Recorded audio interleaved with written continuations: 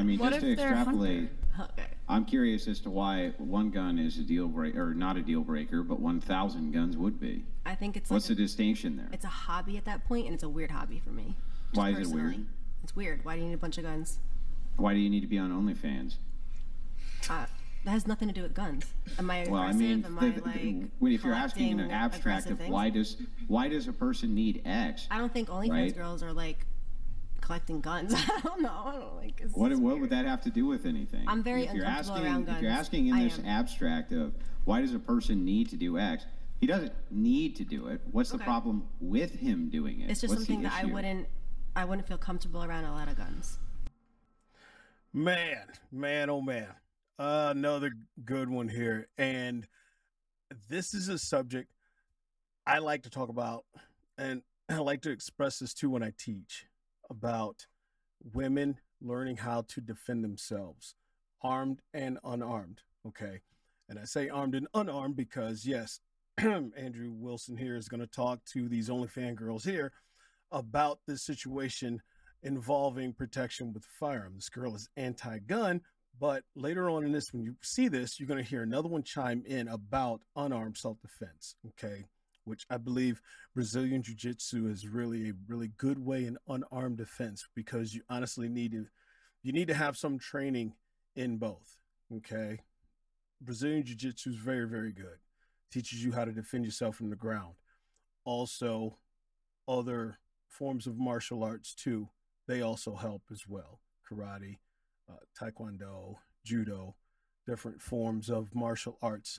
Anything that is unarmed, that is hand-to-hand combat, that you will most likely be involved in if you get physically attacked or assaulted by someone. There is going to be some point of physicality that is going to be within 2 arms reach. So these things need to be trained. You need to know something about them. Okay. But anyway, right before I get into this thing here, I had to back this up and get it started. You got to hear this thing from the beginning here and listen to it all the way to get. But before we go into this video, make sure you go to tacticalpovstore.com. Use my code TPOV, get 20% off everything in the store. And also ironinfidel.com. Use my code TacticalPOV to get 10% off on the battle bottles on the 64, and I believe it's it's 64 ounce. It's like a half gallon. And then the other 32 ounce, smaller one size. Both of them work great, guys. Check them out. So anyway, let me bring this up so we can take a good look at this here and listen to this story here. And listen to Andrew Wilson here break this down into some logic, and then you're gonna hear some here on some other ones where you just shake your head and go, "Come on, man, for real, seriously." All right, let's take a look at this. I mean, What just to if they're extrapolate, Okay. I'm curious as to why one gun is a deal breaker, or not a deal breaker, but 1,000 guns would be. I think it's What's like the distinction there? it's a hobby at that point, and it's a weird hobby for me. Just Why is it personally. weird? It's weird. Why do you need a bunch of guns? Why do you need to be on OnlyFans? That has nothing to do with guns. Am I aggressive? Well, I mean, Am I like if you're asking in an collecting abstract aggressive of things? why does a person need X? I don't think OnlyFans right? girls are like collecting guns. I don't know. I don't like. It's What just would weird. that have to do with anything? I'm very if you're uncomfortable asking, around If you're guns. asking in I this am. abstract of why does a person need to do X, he doesn't need to do it. What's the Okay. problem with him doing it? It's just What's the something that I issue? wouldn't feel comfortable around a lot of guns. If like I just wouldn't.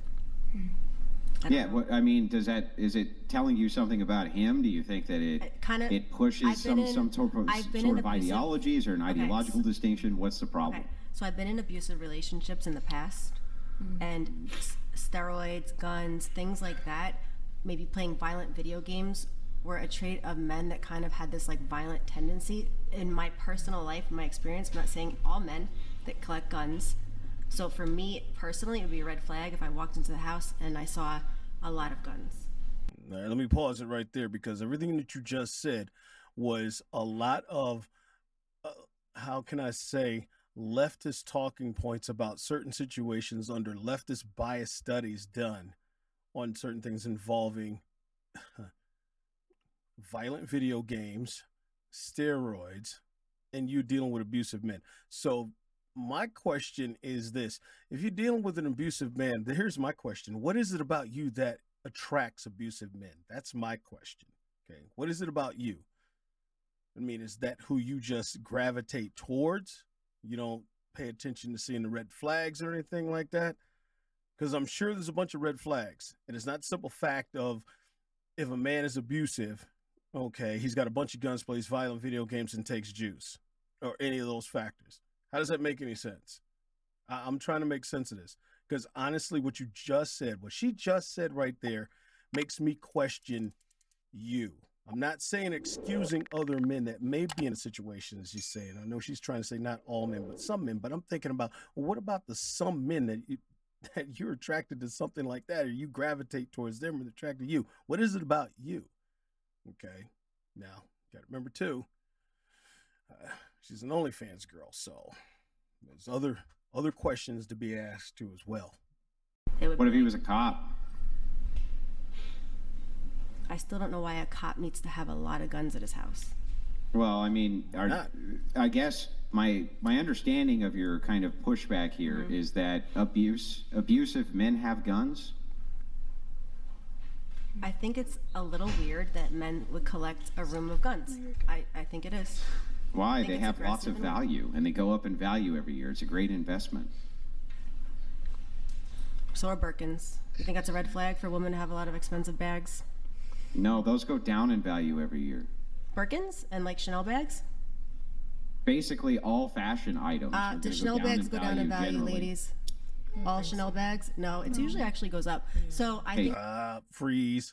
Okay. As he's stating, they do go down in value. They do.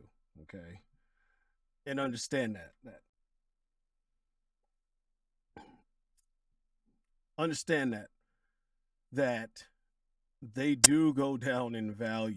The only way they don't go down in value is if that fashion bag, whatever apparel or something that is worn by somebody of status, elite stature, something like that, somebody else famous that's well known or wide known or something like that. That's the only way.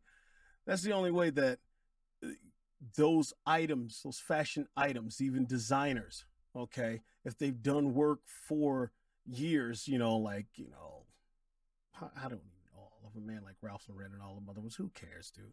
Honestly, I'm not into fashion. Fashion is not my thing. I truly don't care about it. But that's the only time something will carry itself of value. The thing about fashion is that there's always the next thing coming out from that fashion, okay? So something that you might have worn a year or 2 years ago or something like that, or 3 years ago, unless somebody else re-wears that thing and it's seen something and it's involved in something like that to where they would bring that fashion, that style back, it would be a retro look. And if it's not, that means the next newest design or fashion, something like that, then that is what the price tag is tacked at as far as expense, as far as it being worth something, okay? A lot of fashion, a lot of designs in fashion, even though it is from a reputable company, a lot of those old fashions do not hold value anymore because it just got replaced. The only way it does hold value, as I said, someone or something has to give it status in order to make sure that it maintains its wealth or even appreciates and goes up. And it's very rare. Not a whole lot of fashion is like that. Firearms, on the other hand, yeah, they do. They do. You look at classic firearms right now that cost an arm and a leg to get your hands on. Okay. Same thing. They're still around. So there's an argument to be made there. Put it that way.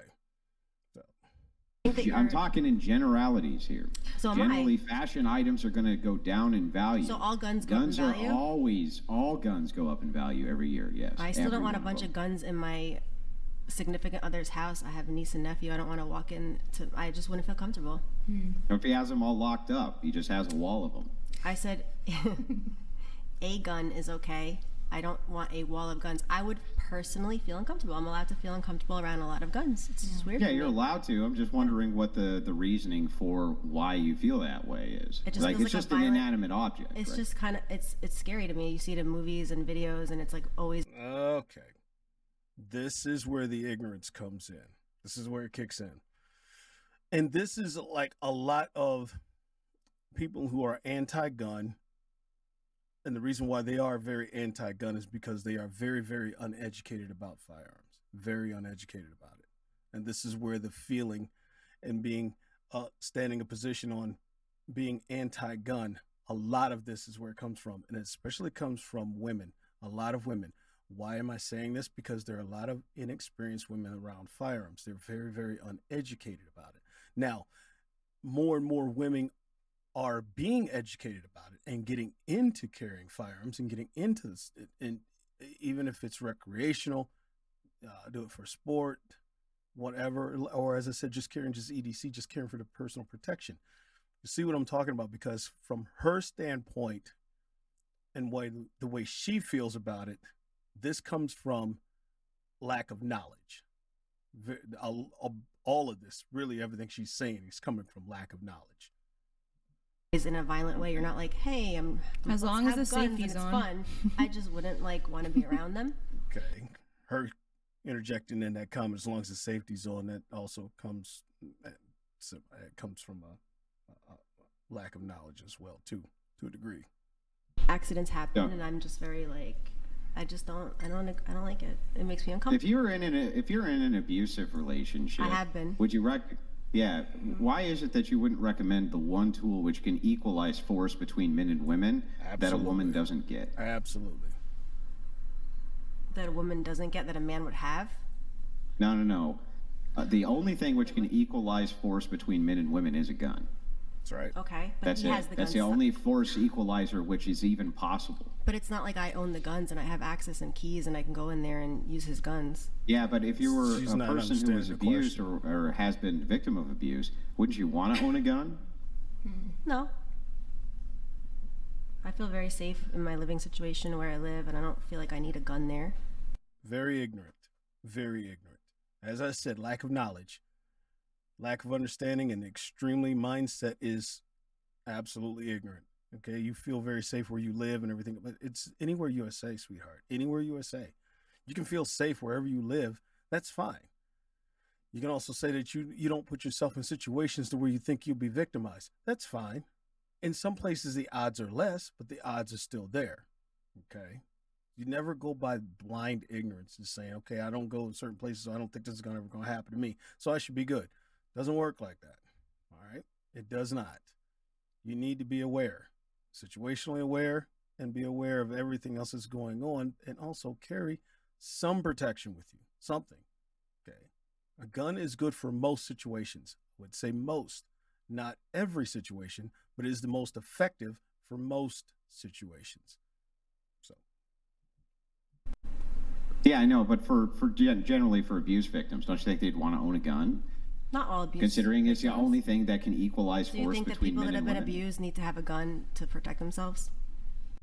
Not all. I'm sorry, say that again? So not. I wouldn't feel like a gun. I wouldn't want to have a gun on me. I wouldn't want to use a gun. That could ruin my life. Just because I was in a situation, I wouldn't. How would a gun ruin your life?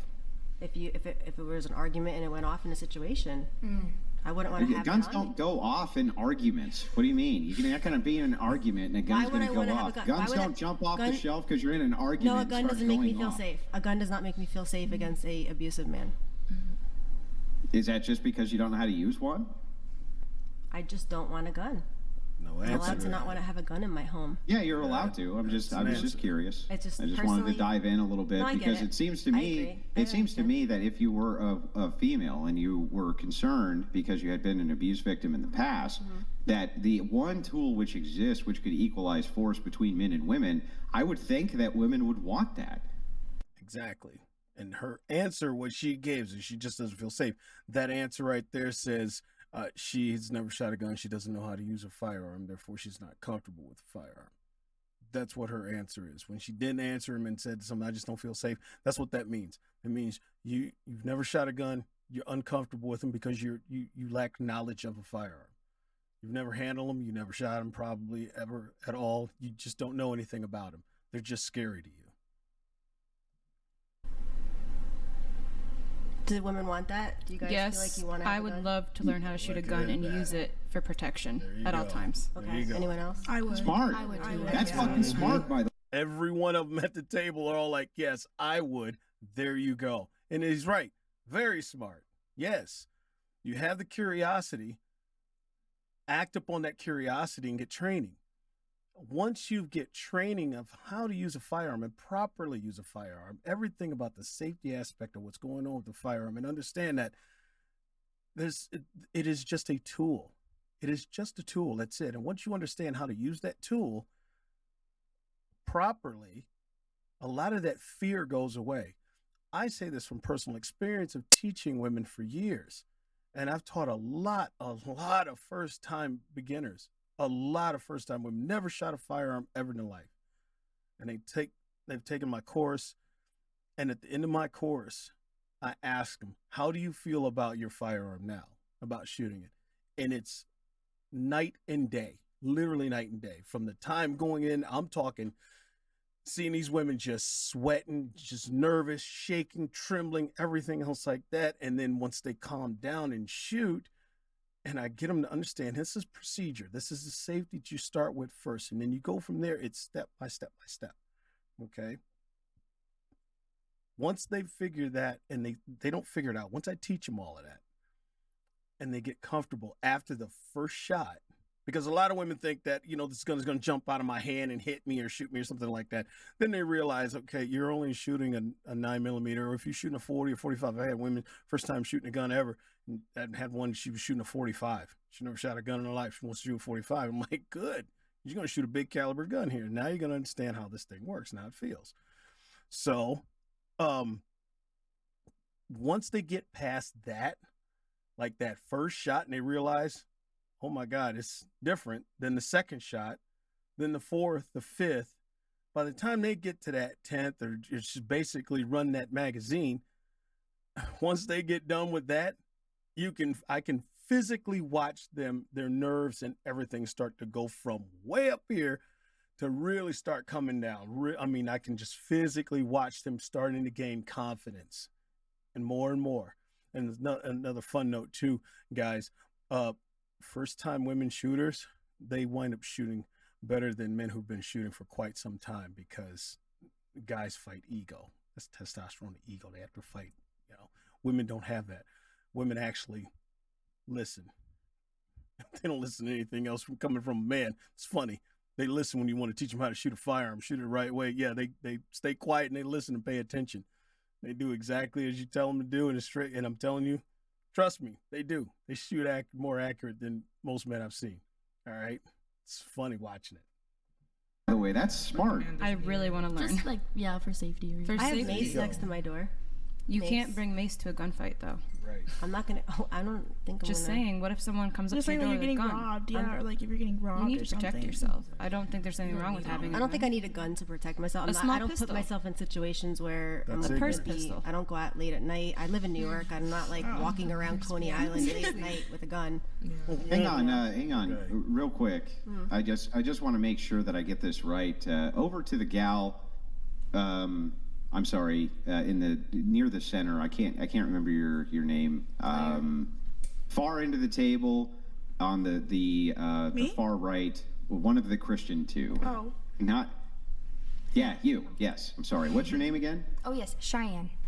Cheyenne. Okay, so I just want to make sure that I have this right, but I just got a clip sent over to me that at roughly 52 minutes in, this is what I'm hearing it anyway, when you were asked if you were celibate, you said yes since last night?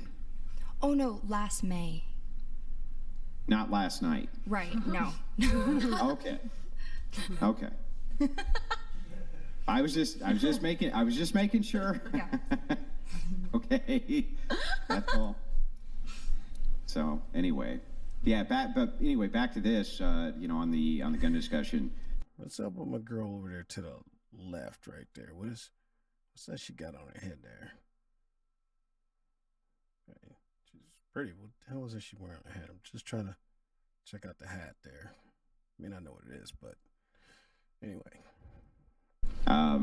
So most of you gals, you would say that since this is an equalizer, a force equalizer, your preference would be to know how to use one and have one. Yeah. Yes, the only thing is that I heard like an argument that I kind of thought about was that because men are stronger and bigger than us, if we have a weapon, they can always like wrestle it out of us and use it against us. But that doesn't really deter me from wanting to have one, just to be more trained. And for that purpose, I actually started training like BJJ. Fuck yeah. So, you know, just like, to be able that's to- the stupidest thing I've ever heard. Why would you think that if a guy could wrestle a gun away from you, which is about the deadliest object you can have, that he's not going to have a massive advantage over you if you know Brazilian Jiu-Jitsu? Let me stop right there, because what she's talking about is what she heard was a minute stat that was put out. God, I can't be precise on the date. I know it had to be. It was somewhere 10 years ago, something like that. I can't remember, but I know which one she's familiar with, because it was an anti-gun talking point that was stated. God, that stuff, it slips my mind. I hear it and then just dismiss it myself. But I know where she got this hearsay of this study, which was done before, and it was such a minute number of the women that used a firearm that was where a guy wrestled it and taken away from him and used it against him. It's very, very rare, and it's only happened a few times over the years. It's not some huge number, huge amount. So then anti-gun advocates come in and they pull that number out and pull that stat out and talk about the fact that this is what happens if a woman has a gun. You know, she has more chance of it being taken away from and used against her in a case of abuse or anything else like that, or a violent attack, which is a bunch of BS, because they never state the fact that how many crimes have been deterred and stopped because someone was carrying a firearm. And the thing is they never say that there are women included in that stat. Okay. It's not just men. There are women included in that stat that have deterred crimes, where that stat is said to be anywhere from 400,000 to upwards of 2 million or more a year. That stat is being said that those cases are, and there was a women involved in that number, in that stat. So, but they cherry pick certain numbers out of it, you know, and then put a negative light on it and make you say, see, this is what'll happen. It's a bunch of BS, man. That's what it is. They don't give you context to a story. Anti-gun activists and media and whatever anti-gun outlet too, as usual, they never really give you context on something. They just want to throw a number out there, cherry pick it, throw it out there real quick, and then skip over everything else and move on just to try to make you dwell on that point of what they said, so they can get that point across and make you think, oh, really? That's really what happens? Oh, well, I don't know now. Stop. Because if you know anything about the sport, Brazilian Jiu-Jitsu is a great way to maneuver bigger weights. It's not. Yeah, have you also seen how many men with no training go up against women who have Brazilian Jiu-Jitsu training and still overpower them easily? True Yeah, fact. so in my Brazilian Jiu-Jitsu class, like one of her friends, she's a purple belt, and she was attacked by 2 people, and she broke all their legs, and it was like on the Yeah, news. So Okay, I'm not Yeah, buying that, that. so that I mean, never you can happened. say that it's assuming stupid, assuming but I'm not buying that that's literally on that the never news. happened. Your I'm friend not was not attacked by 2 men You and then can look broke it their up. legs. That's absurd. Okay, what And- is it called? I'll look it up right now. You can look it up, like I'm gonna look it up. 4 What's it called? foot, 4'11" girl Your attacked. 4'11" Freeze. or 11. 4'11" girlfriend did not break a bunch of men's Absolutely. legs when Absolutely. she She was wasn't attacked 11 with though. She Brazilian was 4 Jiu-Jitsu. foot. That's insane. No. I want to see the No, proof. that's not happening. That's not happening. I don't know what I walked back in on, but that sounded That sounds interesting. that sounded ridiculous. It is. It is absolutely Yes, ridiculous. yes. What is Stuff your- that what is this never video? happened for 500. Yeah, I got that never happened for 1,000. Absolutely. Look, I got girls that are friends of mine for years, and I know quite a few of them. They're like 5'1", 5'2", 5 foot, 4'11". I've got a few girls I've known for years that are 4'11". I know how tall they are. I'm 5'7". Okay, I'm 5'7". Now 260 pounds. You know, and I know what they look like. Okay, that size. Even being, and let me tell you, as I said, Brazilian Jiu-Jitsu is an excellent martial art. It is an excellent martial art, especially, as I said, when it comes down to when you are needing some unarmed self-defense Brazilian Jiu-Jitsu is excellent for that. Okay. As I said, it's teaching you how to defend yourself from the ground. And that is very important because a lot of hand-to-hand combats and confrontations end up on the ground. They do. For close encounters, they do. So it's perfect for that. But stop with the 4'11" girl, purple belt, who broke two guys who assaulted her and broke both the legs. I'm not buying that either. I'm not. Literally, what's She's gonna the win money video tonight. called? It's not a video. It was on the news, and that was something that news. my classmate had said, and that was her like close friend. Oh, so you are the third person hearing this story. This is like your classmate said that a friend of hers said, and this is how you got the story. Instead, it was on the news.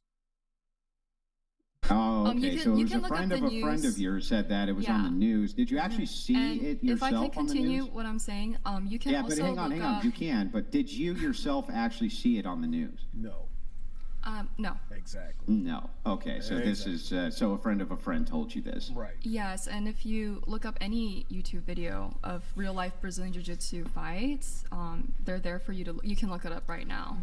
Yeah, it's I not, can. It's I- not the I most have been effective, for- but I mean, Wait, Andrew? I got something for this.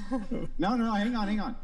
I just want to be clear that when you said that you had a friend who broke men's legs with Brazilian Right, Jiu-Jitsu right. who attacked her, that's actually not true. That No. what's actually true is that you have a friend who told you she had a friend that happened to, and it was on the news, but you But yourself you never didn't actually saw it. like that I didn't see the news. Like, Yes. no, I didn't see the news, as Okay. I So said there's before. so how do you know that any of this Right. is true? Right. Because I'm believing in my friend, who that person was a very close friend to her, and I'm Okay. trusting in what she says because I also know the sport and I know how capable people are. It's in like sola being able scriptura to- for the news now, huh?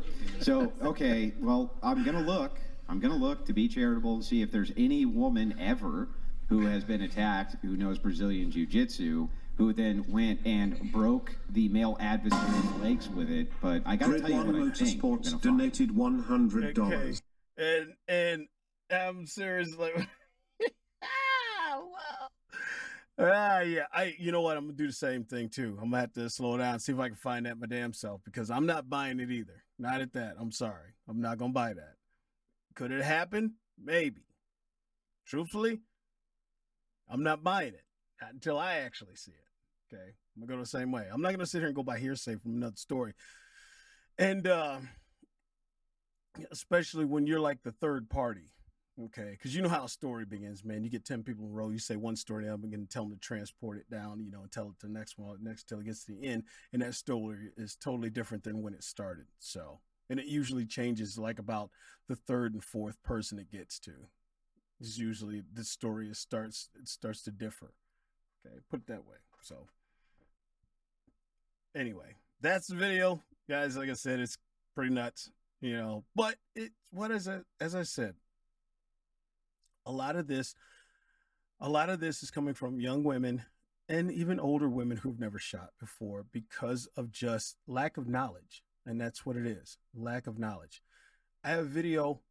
I'm trying to think if I even posted. I don't know if I posted on my channel. I have to take a look at it. But I taught my mother how to shoot for the first time ever. Okay. My mother never shot a handgun. Never. And I taught her, I believe, a couple of years ago. First time. Okay. And it was awesome. It was awesome. My mom handled my 9mm Glock like a champ. And she did exactly like I said. Women are so good with this when it comes to this. When they are a clean slate, teach her proper safety, proper handling, proper grip, proper sight picture, everything. How to line the sights up, what you need to see, how to focus, how to properly press the trigger, everything. She did great. It was awesome. And she never shot. My mom's almost 80 years old. She never shot a gun. And she's a country girl, just like I'm a country boy. I mean, I was raised in the country, I mean, I grew up, she's my whole life shooting, since I was little, real little, very little. Yeah, I could just put a 22 little Marlin 22 rifle just barely enough to put it on like a prop on a picnic table and shoot the damn thing. Okay, but it's just big enough standards. I was what, 6 years old? I think 6, 7 years old when I first learned how to shoot, somewhere in there. Okay, I was just about that normal age. Some what should say as country folk about then, some anywhere from 5 to 6, 7 years old. We all learned to shoot right around then. So my mom never shot. Handled it like a champ. Okay, once I taught her everything she needed to know for basic pistol shooting and handling, like a champ. Those young ladies here, man, I love seeing that because I love seeing the curiosity, and they want to know, they want knowledge, and they really want to know how to handle it because, as Andrew Wilson said, that is true. The gun is the greatest equalizer a woman can have as far as protecting herself from abuse, from situations to where when it comes to giving women empowerment and extra power in order to handle themselves, such as that, it is a gun. And once you learn how to handle it, it is so enlightening to a woman to see that glow and that light and that change in them. I mean, when you physically watch them, they feel so empowered when they finally get it down and they understand that now I'm confident in how to handle this firearm. And now it becomes that challenge of being accurate with that handgun. That's where it comes in.